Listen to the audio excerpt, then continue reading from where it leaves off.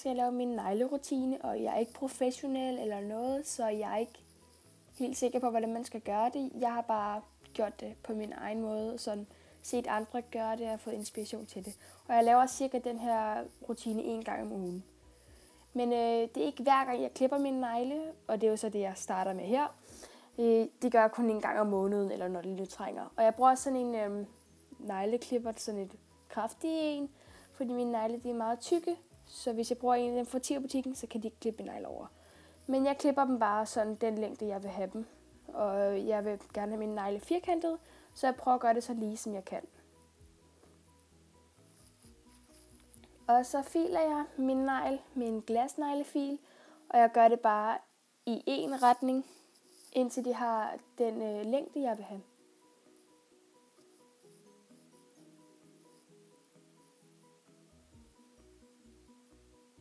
Og så runder jeg lige hjørnerne lidt, sådan så de ikke er sådan skarpe. Fordi den skal ikke være helt firkantet, men den skal heller ikke være rund.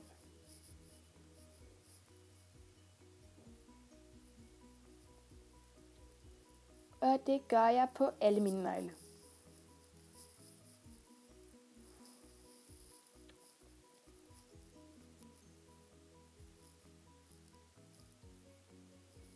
Og når man bruger neglelak lige så meget som mig, så bliver neglene meget, meget nemt gule. Så en anden ting, som jeg altid gør, det er at tage en citron, og så skære den over. Og så har jeg så en halv citron til hver hånd, og så stikker jeg bare min negle ned i citronen. Og så har jeg dem der i cirka 5 minutter. Det kommer an på, hvor gule de er. Men det er bare for at sørge for, at de ikke bliver gule, for citronen det bleger neglene naturligt eller et andet.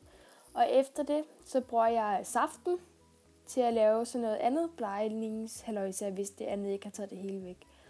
Så bruger jeg bare saften fra det. Og så tager jeg noget bagepulver, kommer ned i, og så begynder det at boble virkelig meget. Man kan ikke se det lige nu, fordi det ikke er det hele, der kommer derned. Så derfor så er jeg så lidt rundt i det nu.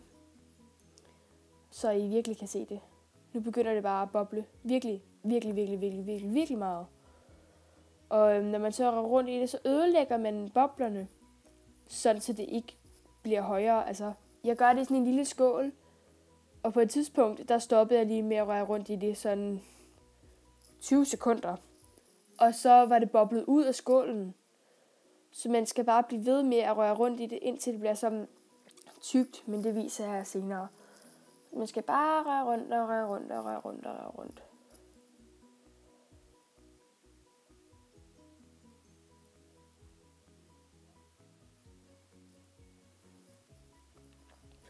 Og man skal blive ved, indtil det får den her konsistens.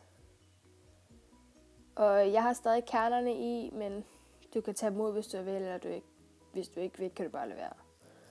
Men ja.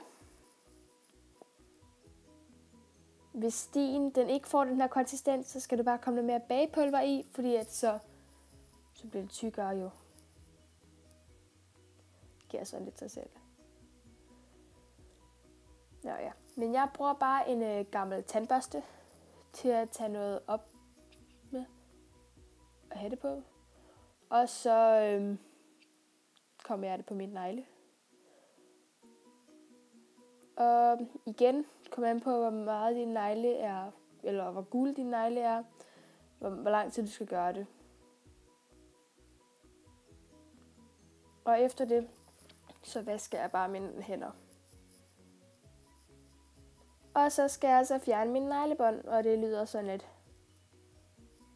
sådan lidt skræmmende, så jeg fjerner neglebåndene. Men jeg klipper ikke i dem eller noget. Jeg bruger bare noget neglebåndsfjerner, og det er egentlig bare noget, der gør, at det er nemmere at skubbe dem tilbage. Og så bruger jeg sådan en neglebåndsskubber ting, noget af metal, som jeg tror, jeg købte på Mojo London. Ja, jeg har købt den fra Mojo London. Men jeg har også lavet et haul derfra, så det kan I se. Det skal nok linke under videoen. Men så skubber jeg dem bare tilbage, sådan. Ja, det er svært at forklare. Og den er sådan tosidet, den jeg har, neglebåndsskubberen. Så den anden side, den er sådan lidt trekantet spids i, og det er den, jeg bruger nu til at fjerne det, der nu skal sidde tilbage. Og det, der sidder under neglen.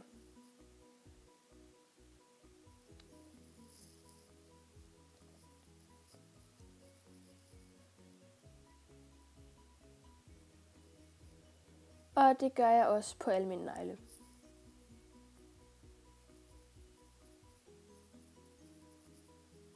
Og så vasker jeg bare mine hænder igen.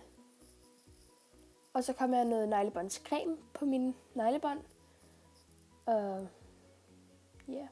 Og så masserer jeg det bare ind, indtil man ikke sådan kan se cremen længere.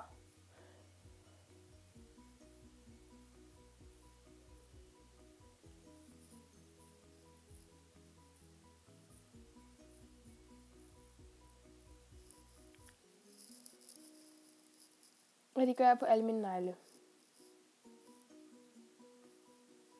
Og så lægger jeg til sidst, eller nu tager jeg sådan noget neglebåndsolie på. Og jeg tager bare ud over hele neglen og under og på neglebåndene. Og så masserer jeg det ind. Og så slutter jeg af med en håndcreme. Og det var så min neglerutine. Hvis I synes godt om den, så like, subscribe og del.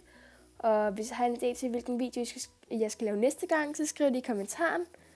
Og alle de produkter, jeg har brugt, dem skriver jeg nede i i beskrivelsesboksen. Og glem ikke at følge mig på Facebook, Snapchat og Instagram.